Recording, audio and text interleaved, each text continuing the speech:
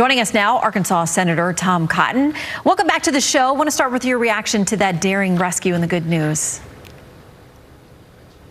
Shannon, thanks for having me on. What a wonderful day for the people of Israel to have 4 of these hostages rescued in a truly heroic, well-executed mission yesterday. I had a chance to speak with Prime Minister Netanyahu shortly after the mission.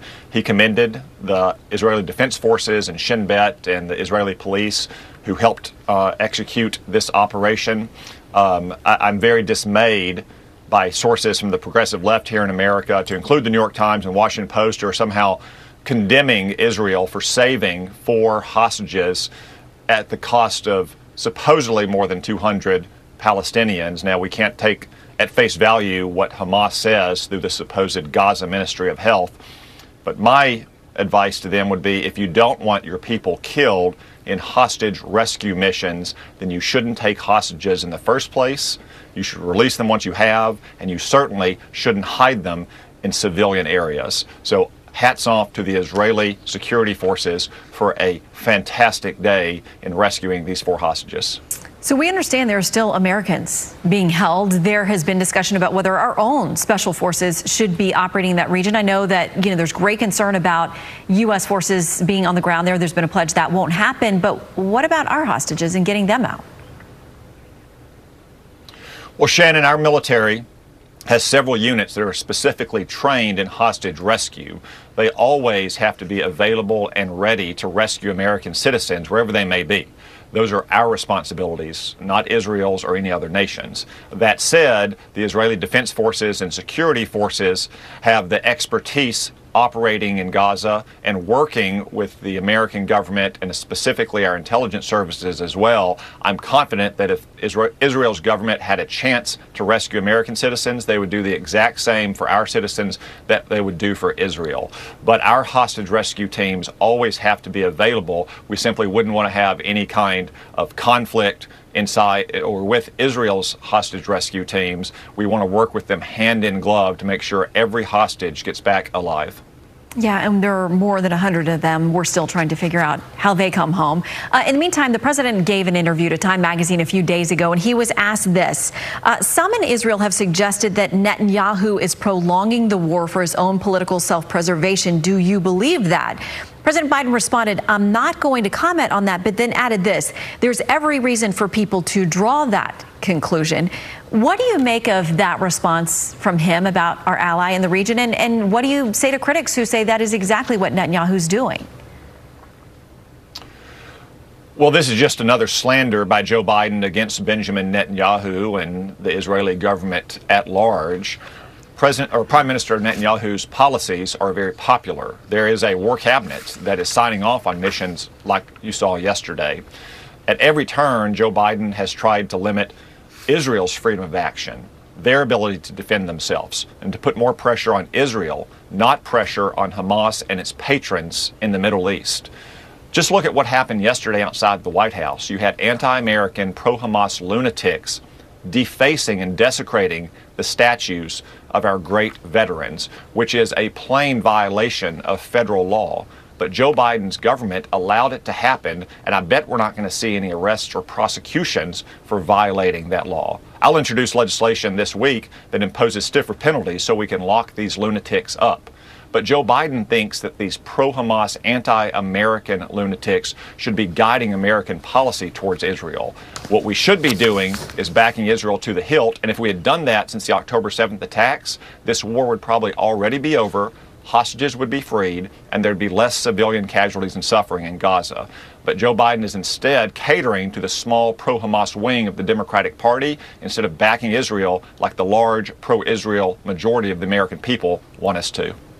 Yeah, that's what the polling shows. Let's talk about another hotspot, Ukraine. The president's been spending time with Vladimir Zelensky, Ukraine's president. He said something this week in talking with him. He apologized for the delay of aid, this latest round that came through. And he said he blamed some of our very conservative members who were holding it up, says we finally got it done.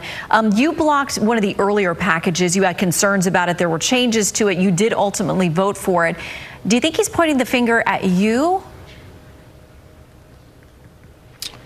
Well, Shannon, he should only be pointing the finger at himself. For more than 2 years, Joe Biden pussyfooted around and didn't give Ukraine the weapons it needed to defend itself. At every turn in this war, Ukraine has asked for certain types or quantities of weapons. Joe Biden has refused, only to reverse himself 3 or 6 or 9 months later when it was too late. But take a step back and look at the broader context. Joe Biden is largely responsible for tempting Vladimir Putin to do what he's always wanted to do, which is invade and annex Ukraine back to Russia. And if you notice, Vladimir Putin only tends to invade Ukraine when Democrats are president. He did it under Barack Obama. He did it under Joe Biden. It did not happen under Donald Trump. For 4 years, we had peace and stability. And in fact, Donald Trump reversed Barack Obama and Joe Biden's failed policy of sending Ukrainians blankets and ponchos. When Donald Trump was in office, we sent them the javelins that were essential for winning the Battle of Kyiv.